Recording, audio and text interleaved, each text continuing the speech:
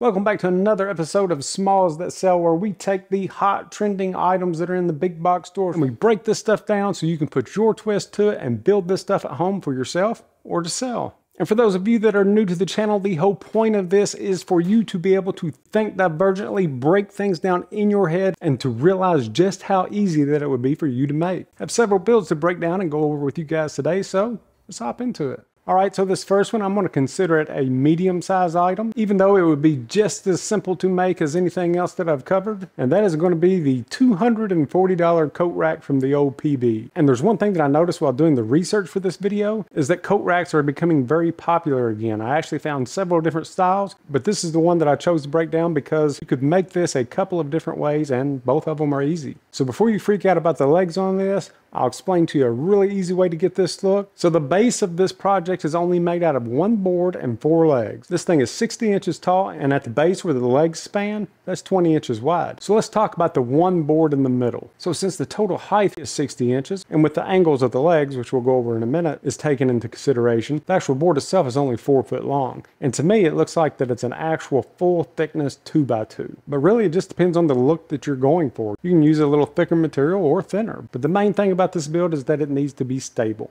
and all of that is going to come from the legs. So at this point, we're going to say that our base is a 4 foot 2x2. So now let's talk about those rounded legs. Based on the dimension and the span of the legs, they look to be about 16 inches long. Yes, if you have access to a lathe, you can knock these things out in no time. But if you don't, you can actually pick up a set of 4 rounded legs that look almost identical to this for only 20 bucks. Or if you do not want to go with the rounded legs at all, use the exact same stock that you use for your center base and make your legs out of that. It'd just be more of the square rustic look, whereas with these rounded legs, it's the modern rustic look. And if it were me, I would actually make both. Like we've talked about before, everyone is different, everyone's houses are decorated differently, so give people options. And again, I cannot say this enough, it is not about what you like, it's about what the customer likes. So I'm going to say that you have chosen to use the round legs like this, and you've just purchased them off of Amazon. So whenever you get these legs in, they're going to be 16 inches long, and it's going to come with some different hardware, but we're not going to be needing that because we're going to be needing a sharper angle than what the kit supplies. So when the legs come in, probably going to have a little bolt sticking out of the ends. Those are just double threaded bolts. Just take some pliers, unscrew those. But hang on to them because you may need them for another project. And then you'll need to put a 50-degree angle on the ends of each one of these. Now, how did I come up with 50 degrees? Well, just kind of playing around actually. I just took the span of the base that I wanted, which I wanted right around 22 inches. I took 2 pieces of scrap, angled them in on a flat surface until they were 22 inches apart, then just took another piece of scrap that is 2 inches wide, the same width as our center board, placed it in the center, and just marked one of my edges. Took it to the miter saw, found that edge, and it was 50 degrees. Yes, there are several different tools that you could use to find this, but this only took me about a minute, so work smarter, not harder. So now that we know that our angle is right around 50 degrees, it's going to look something like this. So to find the angle, I just use scrap wood and square stock, so if you want to actually make square legs, you just do the same thing. So now that we know that we need a 50-degree angle on each one of these legs, the next step is going to be to cut those. Most people are going to do this with a miter saw, but like anything else, there are several different ways that you can do it. But regardless of how you do it, you have to take into consideration that this is a tapered leg. So whenever you lay this against your fence to make a cut, the back is going to be smaller, so it will actually shift the piece of wood out of square and changing your angle. So to keep that from happening, that's all that you have to do is measure the width of the thickest part, which is the end that we're going to be cutting, and then shim out the back the same distance away from the fence. That is the same as the front of your leg. So now with the leg square against your fence, you're ready to cut your angle. So now with the angles cut on all of our legs, how are we going to attach these to our 2x2? Again, there's several different ways that you can do this, but I'll tell you how they did it. So if you look close at where the legs attach to the 2x2, it almost looks like that it's a little thicker at the bottom, like it's designed into the base. Well, it's not. So all that they have done is taken a 1/4 of an inch piece of plywood that is the same width as the board, 2 inches, taken the 50-degree angle and attached it just like this. By doing it this way, it keeps you from having to install any of your screws or nails at an angle.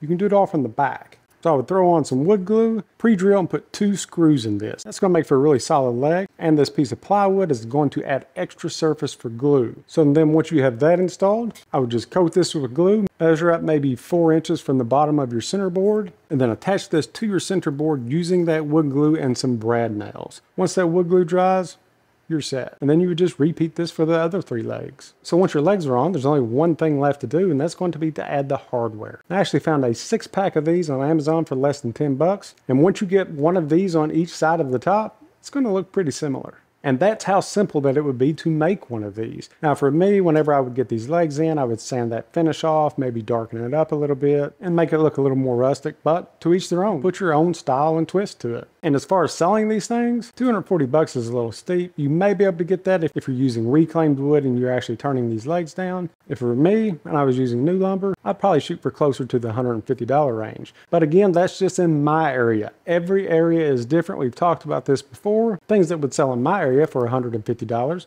you may be able to get 200 out of. And the only way that you can find out is to test the market. This next one I've actually found on tons of different sites, from your fancy furniture places to the actual big box stores. So before I show it to you, the cheapest place, and that was a big box store, we're selling this for $18 a piece, and I saw them all the way up to $30. Check this out. So they are calling this a vintage farmhouse bracket. I'm calling this a 2x4 that was made out of a branch that was only about 3 inches wide. I honestly believe that they are taking the 2x4s that they have called did not make the cut, and they are making these and selling a little piece of that 2x4 for $18 to $30. But anyway, since they were on several different sites, that means that people are buying these and they are popular. You know what to do with this. The board that goes against the wall is 10 inches long. The board that acts as the bracket is 8 inches long. So all they've done is cut 45-degree angles on those 2 boards, put a couple of screws in from the top because it's actually going to have a board on top of it. And then for the support bracket in the middle, I'm going to say that it's about 6 inches long with a 45-degree angle on each side. And to make this thing look rustic or look farmhouse, they have taken a framing nailer and toe-nailed in some nails to hold that into place. You can tell that's been put in by a nailer. The nails are actually inset into the wood. And then that's all that they have done is roughed it up some more. So the edges where the bark was showing, they really didn't have to do anything because that's on half the 2x4s you find anymore. But then they've taken hatchets and made some marks. You can actually see where they've used a screw just to lay onto the board, hammer that in, and put the screw marks in. Why a screw if they're wanting this to look rustic? I would have used a square nail instead of an actual screw, but to each their own. And then once all that was crudely put together, you can see the big gaps, you can see all of that, and it really doesn't matter because that's the theme, that's the look for this. But once that was together, they just slapped some paint on this, and all of this paint has been sprayed on. Why they picked some of these colors like this green one, I have no clue. But they are obviously selling these things. So altogether to build one of these, there's only 24 inches of 2x4. So that means out of an 8-foot stick, you can make 4 of these. So less than $1 a piece. They're selling these things for $18 to $30. I'm going to let you decide on what to price these at because I have no clue. I'd have to test the market and see what people are willing to pay. But the cool thing about this is if someone is going to buy one, you know that they're at least going to buy 2. And if they're planning on using this for a shelf, make sure that you take that scrap piece of 2x8 that you have laying over in the corner because it's all roached out and the edges are gone, and paint it up to match your brackets. And this next one caught my eye because it was relatively expensive and it was from Target. Or when you're trying to sell something like this for a high price, we'll call it Target, okay? Sounds a little more fancy. And obviously fancy name places get higher prices. So regardless of what you want to call the store, this is a pretty cool item. And you can build this out of fence pickets or pallet wood. So they're calling this a 3-pocket hanging file holder. So when you first look at this build, yes, it may look a little complicated, but it's not. If you really take a close look, there's really only 3 main elements to this. You have your frame that goes around the outside, you have your X brace that's in the center, and then you have your 3 fold down pockets. So this file holder is 15 inches wide by 33 inches long. So what I would do is start with the frame of this, the backing. And to me, it looks like it's all 2-inch material. And in the description of this item, it says that the wood is a 1/2 inch thick. But again, perfect for pickets or pallets. So we'll just start by cutting whatever material that you're deciding to use down to 2-inch strips, and then whatever length and width that you actually decide to build this. But let's say that you're going to build it similar to this. So you'll need 2 outside boards that are 33 inches long with 45-degree angles on each side, and then a top and bottom board 15 inches long, again with 45s on each end. And then we'll just put this together like we would a picture frame. And for me, I'd put it together with some pocket hole screws in the back. Super fast, super easy. So once you have the exterior frame built, we'll move on to this X design in the center. If you look at the corners of this thing, it looks like that there would be all kinds of complicated angles and things like that. Let me show you a super easy way to mark all of those cuts without using any type of math or angle finders. We're going to say that this is a rectangle for whatever size that you decided to build the outside frame. You would take 2 1/2-inch strips, and theirs looks like that they're about an 1.5 wide, but go ahead and cut those a little long. And then what I would do while the ends are square, I would lay my first one across from angle to angle, and then from the inside, make my mark on both sides.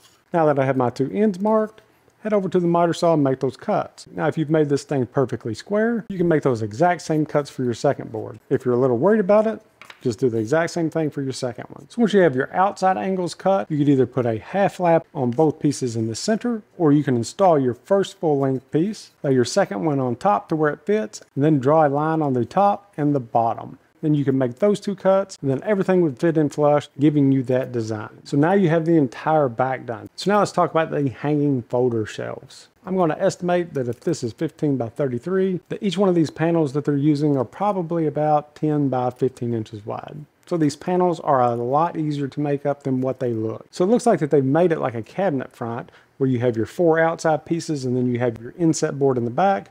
But that's not the case. If you look really closely, not counting the X design in the center, but everything else is one panel. The only thing that they have done is darkened the center to make it look like it's recessed.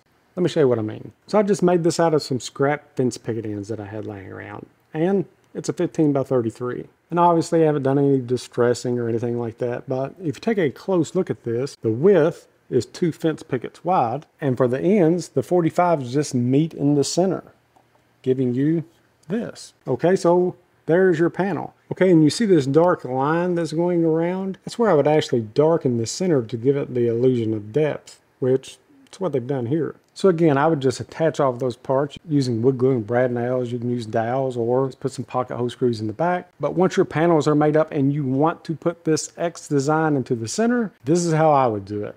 I would not inset this design at all. Yes, you could route out those 2 channels and inset boards into that, or why not just cut some 1/4 inch strips and put them on top? It's not like this panel's inset into anything. So again, you do you. But if for me, I would just put these things on top and maybe even skirt the outsides of it with some really thin trim. So you'd actually be adding more dimension to this. Any way that you decide to do it, you get your 3 panels made. You just lay these out with the spacing that you would like onto your backing. On the base of each one of these panels, I'm sure that they've just used some really cheap square hinges on each side. And for the top to get that angle, all that they've done is drilled holes in each end of the panel, folded that panel up, and wherever those holes fell, drilled a hole into the backing. And then took a couple of pieces of rope, ran it through there, tied knots on the end, and bam, you have a 3-pocket file holder. They're wanting $65 for this, and I'm positive that they have shipped this in from overseas. So for me, I would actually keep the price right around that and focus on the fact that it was handmade by you. And this next one, they are calling this a wooden desk organizer with a bunch of remotes in it. And they're wanting $30 for this thing. Remote caddies and things like that have been around for years. And now of all times, we have remotes for everything. So we need something like this. And the super cool thing about this one is you can build it for dirt cheap. This will make a great fence picket build because the dimensions on this are 4.5 by 5.5 by 7.5 inches long. Since most fence pickets are 5.5 inches wide, perfect. So let's break this down. The 2 end pieces are going to be our most complicated part of this whole build, and it's not complicated. This is it. It's 5.5 inches tall. Then I cut it at 4.5 inches wide. As far as these angles, I measured in 1 inch on each side and made a mark. And then for the bottom part of this angle, I measured up 4 inches because based on this picture, that's kind of what I figured the sides were. So I had my 4-inch mark and then my 1 inch in. Then I just cut that angle and repeated for this side. Now I have a template. I can actually lay this on a picket all the way down the thing if I wanted to and cut several of these. So we'll need 2 of these end boards. And then for the sides, we'll need 2 boards that are 4 inches by 6.5 inches long. And then the center divider, we'll need 1 more board that is 5.5 inches by 6.5 inches long. For me, I would assemble this with brad nails and wood glue, starting with the sides and then slide the center divider down into the middle and then throw in a couple more brad nails from each end. As far as the bottom, that's all they've used is a 1/4 inch piece of plywood and tack that from underneath. Now you could inset that bottom if you would like, but I really don't think it's needed. Now these black decorative brackets that they have going around the sides, this is all they are. So you can go to any big box store, you can go to the lumber and framing section, and these corner brackets are less than $1 a piece. They have all different kinds, all different sizes, This one only has 2 holes on each side. Looks like this one has 4 on each side. They have those too. Spray paint those things black, and before you install those, go ahead and paint these things up any way that you would like. They've just whitewashed theirs, which looks pretty good, and threw the brackets on. If you had all of your parts and your boards were already painted, I'd say that you could put one of these together in less than 5 minutes, throw a $25 price tag on these babies, and let them roll. So while I was looking around the Target website, and for you non-fancy people, that is French for Target, while I was looking around the Target website, because I'm not fancy, I found this, and I thought that it was super cool. So the measuring rulers for kids have been around for a long time. I guess whenever it was no longer acceptable just to, mark it on the door frame like we always did. But what caught my eye about this one was it was folded in half. Usually you just see them like as a sticker or something like that just on the wall, but this was a nice piece of wood that folded up. So this wall ruler is 7.5 inches wide by 6 foot tall by 3/4 of an inch thick. All right, so how about a 1x8? Right now at the big box stores, 1x8s are selling for $10.60. Let's say that you wanted to build 2 of these. It would actually be cheaper if you just bought a 1x8x12, and you can pick those up for a little under 16 bucks. So this is as simple as it looks. They just cut their boards down into 3-foot sections, put a couple of hinges on the back, placed a removable wall hanger on the back of the 2 boards while they were folded up, and then you could unfold it and place your second wall hanger on as the child grows. And if you're wondering why the 1 foot so close to the bottom, that's because they want you to hang this 6 inches from the ground. If it were me, instead of hanging both of these boards together, I would just put the hinges on the back board and have it to where it could be stored away and then added to it later. I just know how kids are, and I know mine would be like smashing their brother's head in this thing, opening it up, whatever. That's just how I would do it. As far as the lettering goes, stencils. You can actually pick up these number stencils pretty much anywhere because these are the sizes that are intended for mailboxes. Easy to find. Now this would be a perfect project if you had a laser or a CNC. And I actually have an example in the Thunder Laser, so let's check that out.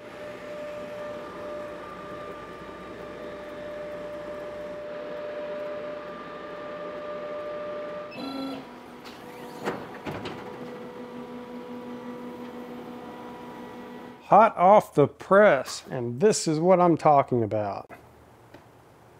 Now, if I was actually making this for a customer, the only other thing that I would do is personalize this thing. Anything personalized will sell, and especially if you put grandkids' names on this, or even the family name, where like the Peech family tree is growing. Just little quirky stuff like that, people love it. Falls into one of those categories that people will spend money on. A guaranteed sales when it comes to spending money on someone's kids or grandkids, especially whenever they are young. It's kind of like the baby book thing. The firstborn, the baby book is like this thick, and it has like the first time that they pass gas in there. And then the second child, it's like a little bit thinner, and then, it's like first birthday, got this present, and then the third child, here's their book.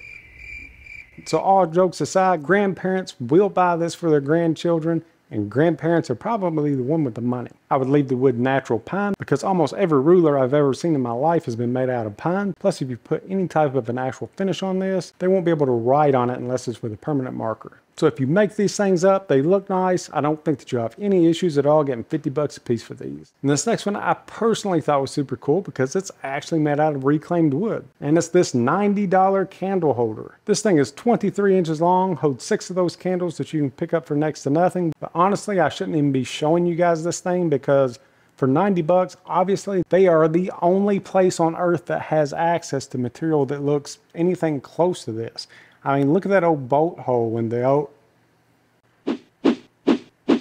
And no, I did not purchase this from them. I have a pile of this stuff laying around. It's reclaimed wood. When you are out and about, just look at old lumber that has potential. I mean, look at this thing. It's almost identical, except theirs has a little dent close to that hole. Now it's identical and I can get 90 bucks for this. I bet if I hit it again, I could probably get 100 bucks for it. All jokes aside, you can use any rustic piece of lumber that you have, old 4x4s, anything like that with this natural worn patina. Space out and drill your holes for your candles and you have a candle holder. Again, I just wanted to show you this just so you keep your eyes open and keep your mind open whenever you're out looking at different things. You do not have to use new material to get awesome results. And actually, like I've told you before, reclaimed material will actually sell better because there's always a story that goes along with it. So a huge shout out to the Patreon community for making this channel happen. Also check out the Discord channel where our brag board is at. You can submit your own brags there, ask questions to the community, or just hang out with like-minded people. I'll make sure to throw the links in the description for both of those. So until next time, guys, I want you to be breaking down items in your head. Everything that you see, you try to figure out how they built that, how you could replicate that, and put your own twist to it to make your own. You will surprise yourself at how easy that this will become once you start doing it. The biggest word of advice as your abilities grow to do this is do not tell your family that you can do this, because then they're going to be sending you pictures of stuff that they want built. Okay, so I'm just kidding on that. Well, they're really going to send you stuff that they want built, but take care of your family, take care of yourself. And until next time, guys, you do you and go make something. See ya.